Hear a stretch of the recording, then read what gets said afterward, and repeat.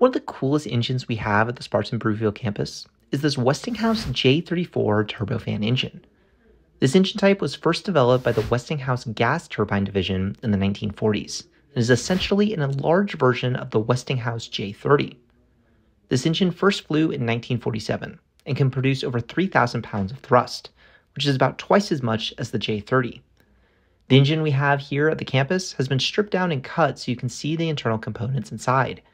What's fascinating is that as you delve deeper into the turbine, you can observe the blades inside the engine gradually reducing in size.